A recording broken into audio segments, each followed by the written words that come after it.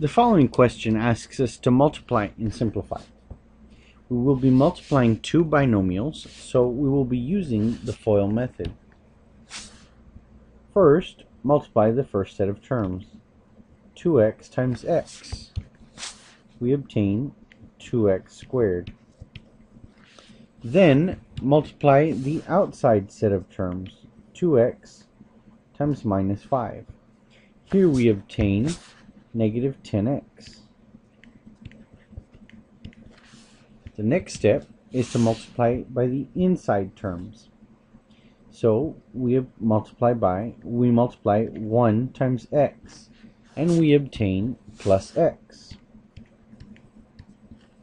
Finally, we multiply by the last set of terms, which in this case is 1 and a negative 5. So doing so, we get negative 5.